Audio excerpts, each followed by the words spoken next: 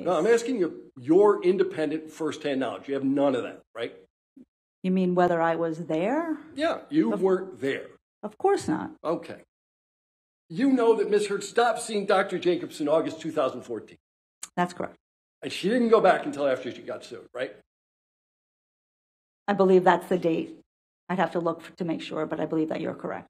Everything Ms. Hurd reported directly to you was after she was sued by Mr. Depp in this case, correct? Correct. And you have no personal knowledge of any abuse. Correct, personally. Correct. Right.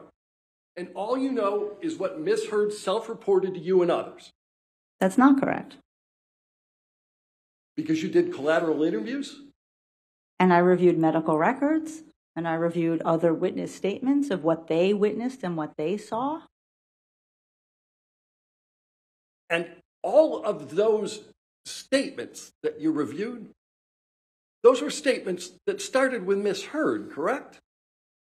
Not necessarily. Well, the medical records did, didn't they? Well, the medical records, if she's self-reporting what happened to her, sure. I asked whether you can assess a relationship without talking to both parties.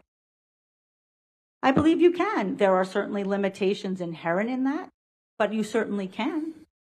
You talked to Ms. Hurd for, what, approximately 30 hours, right? Correct. How long you spent with Mr. Depp? I did not spend any time with Mr. Depp. It was my understanding that he did not sit for a psychological evaluation. Right. In fact, you never met Mr. Depp, have you? I have not. Right? And you interviewed Dr. Bonnie Jacob. Correct. And you looked at her notes. Correct.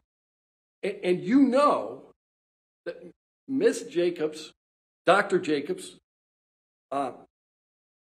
doesn't know anything about the version of what happened in Australia until Miss Hurd had already been sued, correct? I believe she was not in treatment with Dr. Jacobs at the time the Australia incident occurred, so that would be correct.